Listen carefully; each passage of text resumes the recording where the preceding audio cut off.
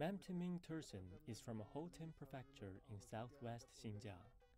The 83-year-old Uyghur is well known in the area for his musical talents, especially with traditional instruments such as the Rewap, Nagra drum, and sona.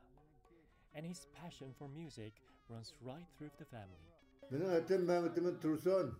I've been a lover of music since I was very young. My teacher often told us that as long as you live a happy life and play an instrument with passion, you will deliver clear and beautiful music.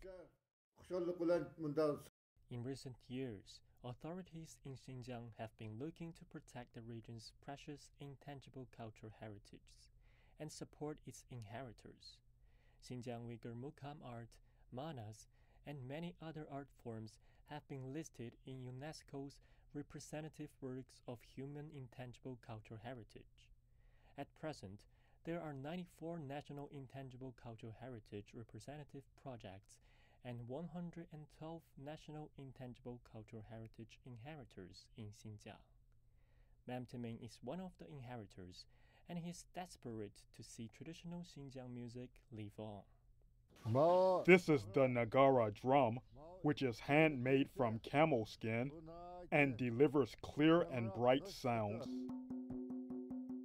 And he is just one of many people from different ethnic groups in the region working hard to keep their musical traditions alive.